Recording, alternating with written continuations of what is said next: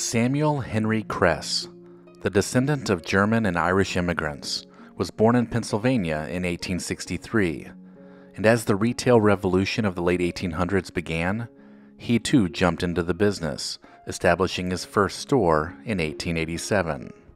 This stationery and notions store, located in Nanticoke, Pennsylvania, was a precursor to his chain of five and dime stores, but provided him with the experience to expand. In 1896, KRESS officially opened his first S.H. KRESS & Company five and dime store in Memphis, Tennessee. The store became well known for selling affordable, durable, and cheerful domestic merchandise.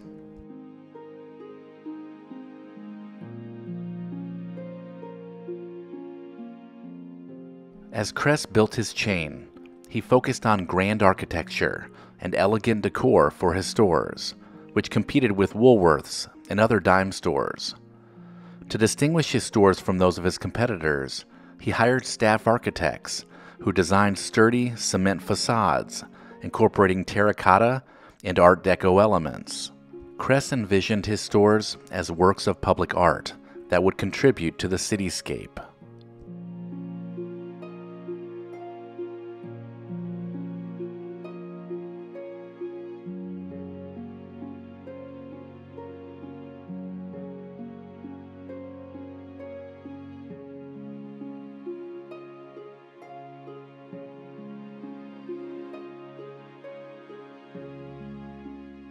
KRESS achieved retail success, not merely through standardized signage and graphics, but through the distinctive architecture and efficient design of his stores. Regardless of their style, from elaborate Gothic revival to streamlined Art Deco, the stores were uniquely designed to be integral parts of their business districts, which helped shape Main Street America.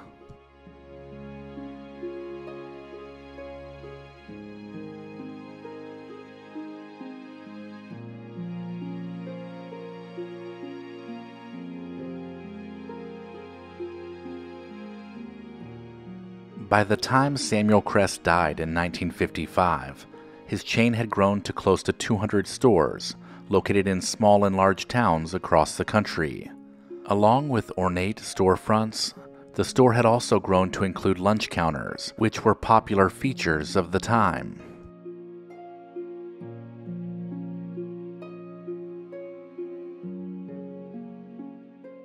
In 1960, the Nashville, Tennessee KRESS store played a role in the civil rights movement because the lunch counter was segregated, as were all KRESS lunch counters.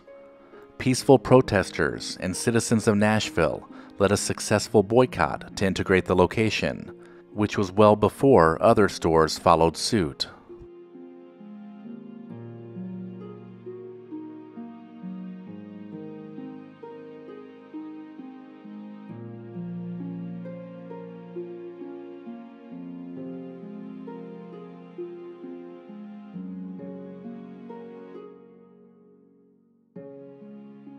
In 1964, Genesco bought the KRESS Company.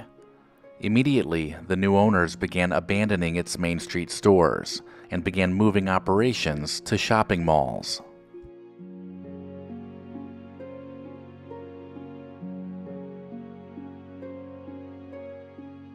As with many retailers of the time, Genesco quickly found out that shopping malls were not the answer. So by 1980, they were liquidating KRESS and closing down stores. What was left of the KRESS empire was sold to McCrory stores on January 1, 1981. Most of these stores continued to operate under the KRESS name until McCrory stores also met the same fate, closing in 2001.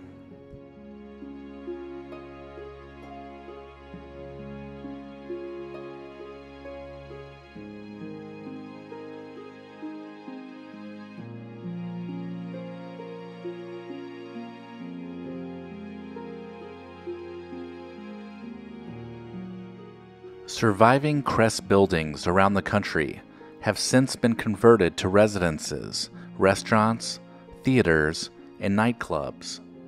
The ornate facades with the KRESS name emblazoned across the top Heavy bronze doors, terrazzo floors, and polished marble and wood interiors were unusual enough for people to recognize the significance and preserve the buildings, many of which are now listed on the National Registry of Historic Places.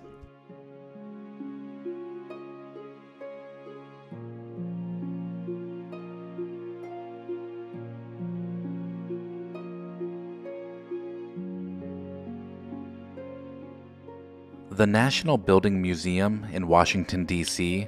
holds the company's building records, consisting of some 6,000 architectural plans and 7,000 photographs. The collection details the design, construction, and operation of 221 KRESS stores in 28 states, stretching from New York to Hawaii.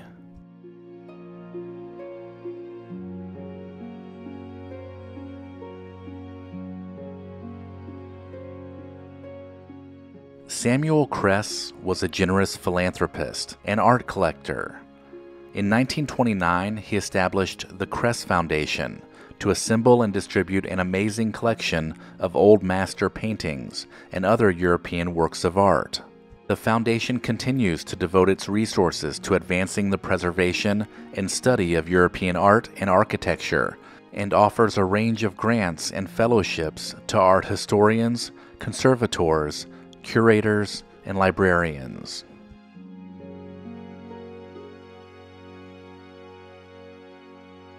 The legacy of KRESS not only defined shopping along Main Street, USA, but it also added to the architectural beauty that still exists within our downtown districts. Over 100 years of five and dime stores have all but disappeared, but the KRESS name is one that still looms large over downtown Americana.